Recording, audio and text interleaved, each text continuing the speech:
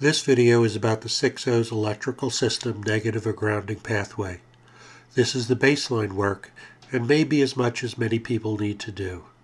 It's detailed, but I think that is important to cover before moving on from here.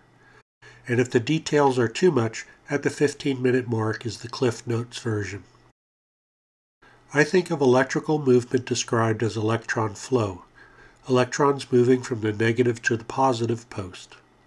Conventional flow is described as a charge moving from the positive to the negative. In my experience, thinking only in conventional flow terms often misses important points, and usually maintenance is overlooked as well as design considerations. What had bothered me for some time were the voltage readings many of us see on system monitors. Direct readings off the battery were always higher and more consistent. Many of us have gone the route of purchasing upgraded alternators and cables to provide more electrical power, so getting that power well distributed is important to us. My previous video was about improving the cables from the driver's battery, balancing the current flow for improved battery life. Those cable additions were not intended to have a major effect on anything other than battery use and starting, although during that process, the cleaning of any connections certainly would help the overall system voltage, especially if those connections were corroded. For me, I found a surprising interaction between all the cables and wires during glow plug warm-up, starting, and engine running. Even if you have a stock electrical system, you can improve the negative or ground cable connections for better flow. Ford uses two components as ground planes. When we look at Ford schematics for the electrical system, there are two connections to the frame to link the two batteries together. The frame is also used as the negative pathway for lights and trailer connections at the rear of the truck. These connection points down on the frame become less than ideal over time and should be cleaned to lessen voltage drop. And with the 6.0, we have one major connection of the negative cables to the block. This is unlike the 7.3 liter that has a cable from each battery directly to the block. The second ground plane for all other electrical components is the welded assembly of the body tub, and all component harness negative connections are made to the tub by means of fasteners. These connections are located in the engine bay and cabin at many locations. Each location is a potential for a poor connection, resulting in a voltage drop for its component. And there is one noted negative or ground connection to the body tub from the supply of the batteries and the alternator. And that's located here, from the passenger battery negative terminal to the inner fender, utilizing an 8-gauge cable. Again, throughout all the pages in the wiring diagrams, this is the only connection from the battery's negative terminal to the body tub, and by means of the battery negative cables to the motor, this is the pathway for the alternator negative side. But then we have these two other cables.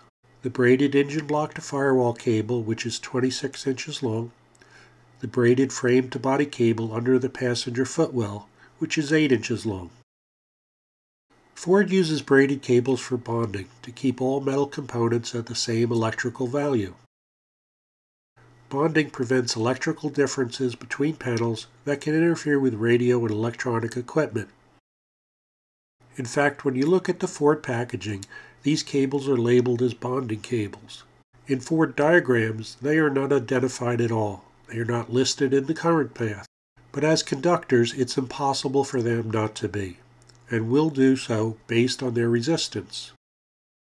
In the next video, you'll see how these three cables, the two bonding cables and the 8-gauge negative lead, will act in parallel. There are no gauge listings by Ford for the braided cable, but I found a supplier who lists braided cable dimensions and relative cable sizes. The two Ford braided cables are each 12 gauge.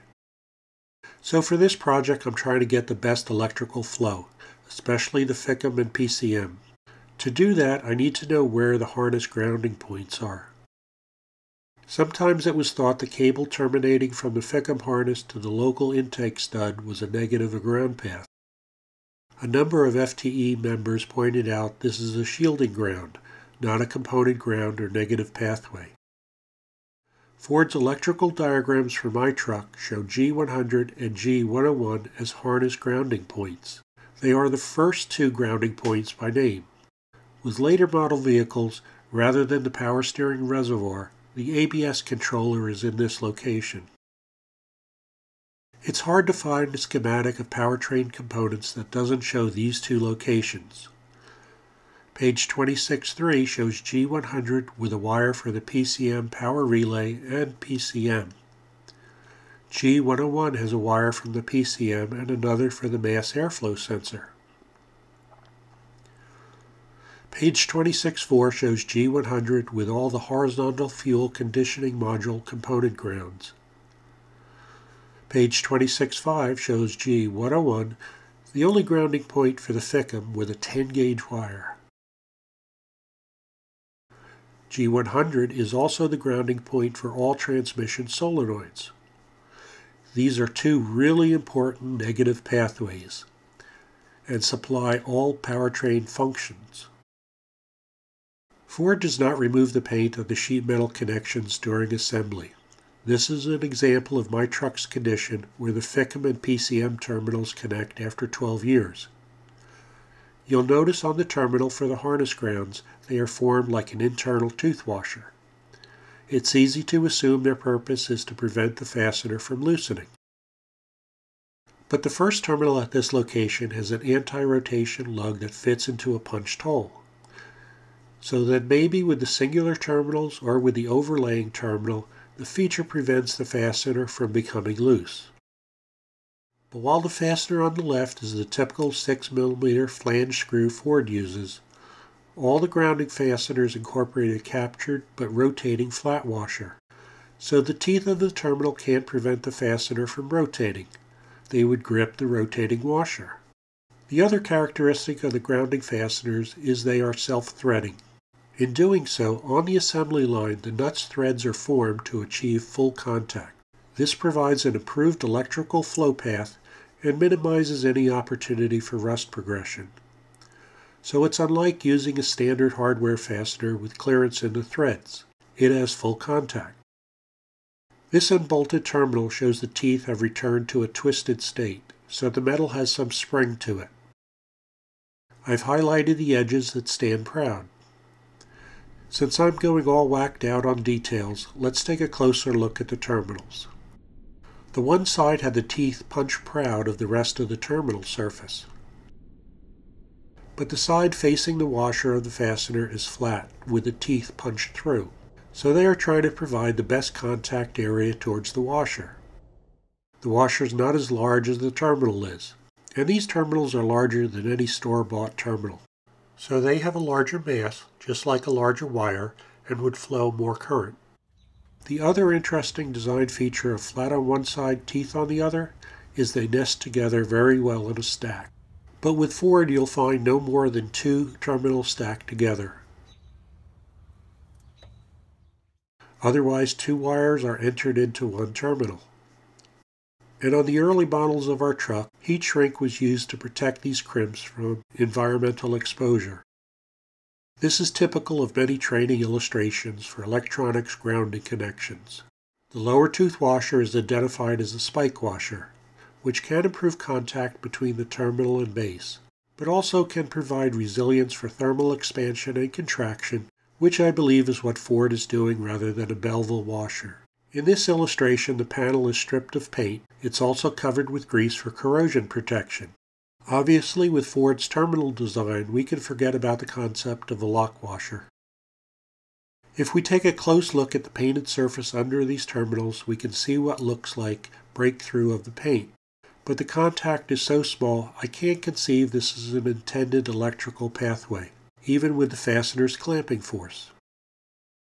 And to document what that clamping force is, all of the harness grounding points is a 6mm fastener torqued to 89 pound-inch, which is over 1,900 pounds of clamping force. So it looks like the pathway for the electrons is from the panel to the welded nut, then through the threads, through the head of the bolt, and to the washer, then finally to the terminal before going to the wire. The paint acts as an insulator, but it's a functioning system. So let's take one of these terminals and bolt it down to a flat plate with a 6mm fastener at torque. And it looks like those raised teeth are compressed, and you'll have good contact with the sheet metal. So the only thing in the way here of better electron flow is paint. So with a tool like this Dremel and a wire brush tip, it's real easy to get that paint out of the way. Maybe a good thing, and maybe not. Back around 2010, when I was young and stupid, I removed the paint under the 8-gauge negative battery terminal at the fender, as well as the ground next to it for the vacuum pump. It was a common practice at that time to clean the surfaces, bolt everything back up, and then cover it in grease. After a few years, that didn't work out too well in New Jersey. Like many northern states, the black macadam roads turned white with de-icer in the winter.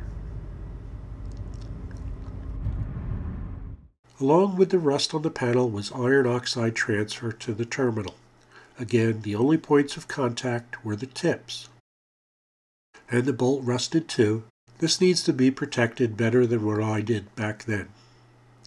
You could leave it alone and follow Ford's methodology, which you can refresh by just loosening and then retightening the grounding fasteners at the body tub locations. And if you ever wondered about your truck's birthday, this truck was built May 31st during the second shift. Let's go back and take a close look at the surface that rusted. There are a few contact points, probably the high pressure points under the 1900 pounds clamping force, where rust didn't migrate under. Yet. Notice the threads are rust-free. So again, I don't think Ford uses the sheet metal surface for a conductive path, and we have the potential for causing more issues, unless we provide the clean metal surface with rust protection.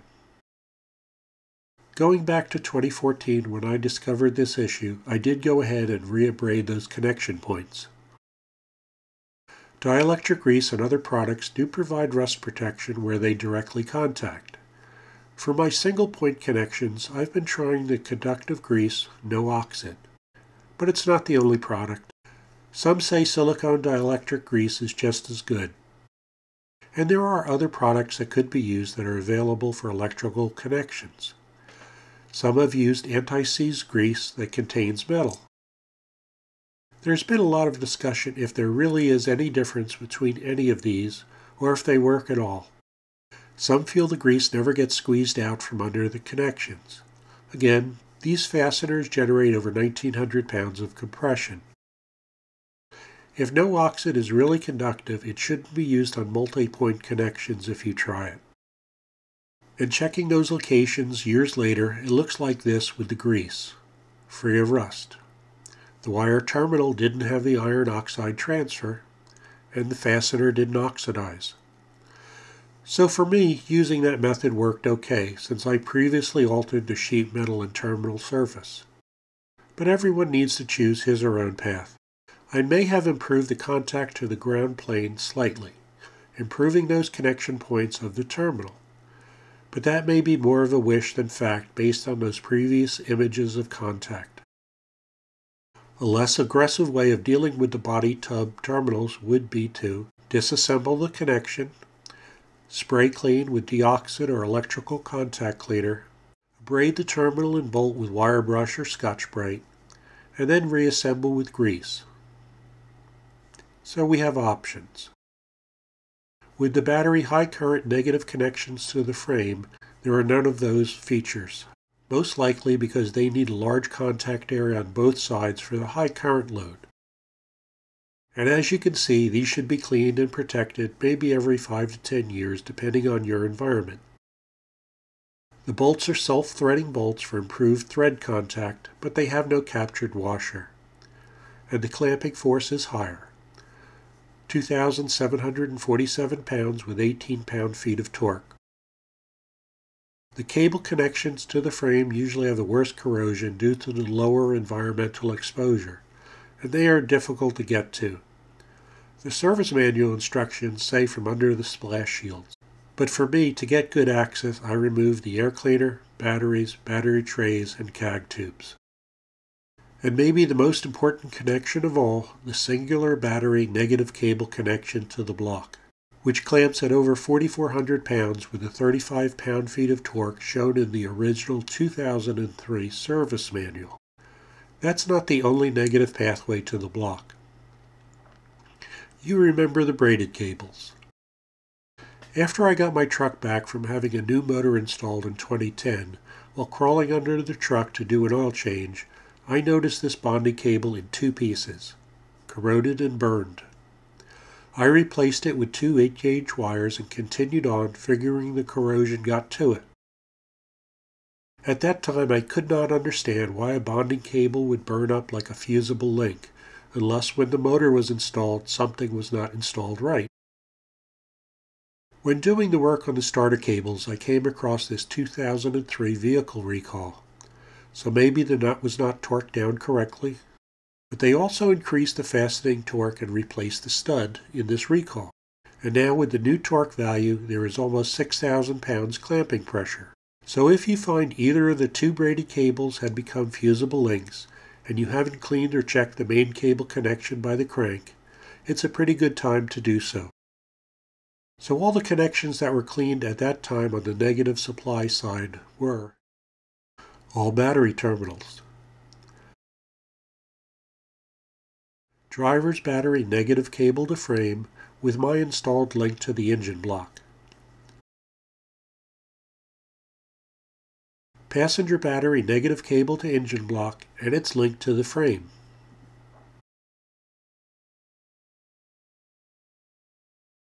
passenger battery 8-gauge cable to fender, engine block to firewall 12-gauge bonding cable, frame to cab 12-gauge bonding cable, G100 central junction box with its minor PCM, junction box relays, horizontal fuel conditioning module connections, and transmission control, G101 FICM negative terminal, mass airflow sensor, and PCM major connections. I also cleaned the PCM pin connections with deoxit during my efforts. All of this did show an improvement with more stable voltage readings, and for many it's probably as far as you need to go, but I wanted to see if I could do better. So I'm leaving this as part 1. For those who want to go down the rabbit hole with me, there's another video coming on measuring the flows to better understand how this all works, which includes an additional cable. I hope this may help you. Thanks for watching.